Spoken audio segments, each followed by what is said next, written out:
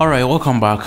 Now, previously we have learned sentence parsing, and we've gone to the lab session, right? And then we talked about things like this. Okay, we've seen part of speech tagging and all that, right?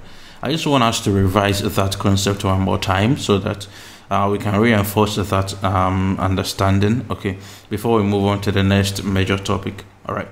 So parsing implies finding structure in an input. Okay, finding structure in an input. So so if you have a sentence, the sentence has some kind of a structure in it. Okay, when I talk about structure, I'm talking about the fact that you can have, say, a noun. Okay, you can have a noun. Remember here we represent it with, say, double N, right?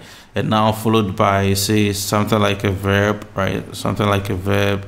And maybe followed by, I mean, something in some preposition or something like that. Okay, something like that. So that is kind of a structure that you have. Okay, that is what we form together to make sense. Okay, for instance, we cannot have something like dog, cat, beautiful, rat, right? It doesn't really make sense, right? It doesn't really make sense. But if you have something like, say, a dog is more beautiful than a rat, okay, although, I mean, intuitively it doesn't make sense to compare the beauty of a dog to the beauty of a rat, right? But grammatically the sentence is correct. Okay, there's some kind of a structure in it. Okay, but this one, there's no structure in there, right? But there's a structure in it. So that is I mean, passing of the sentence, you make sure that there's a structure in it, because if you remember when we're doing this thing, let me get rid of this.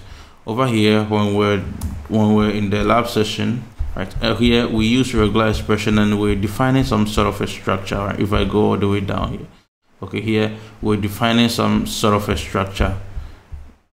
Let's take this, right?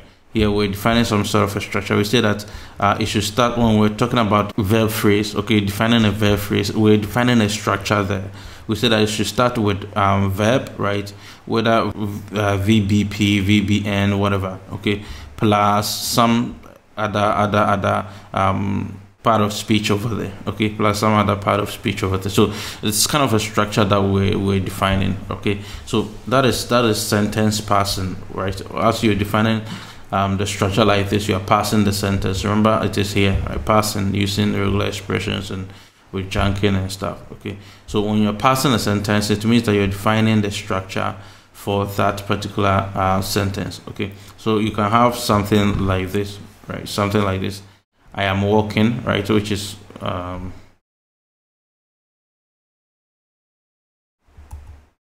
I am walking, which is valid. Okay, and then walking is good, which is also valid. Okay, over here we have walking as a verb, right? We have walking as a verb, but here we have walking as a noun, right? But each of these sentences are valid. Okay, this is a gerund form, right? A gerund, G-E-R-U-N-D. Okay, gerund form represent verbs that end with ing. That becomes a noun. Okay, that becomes a noun.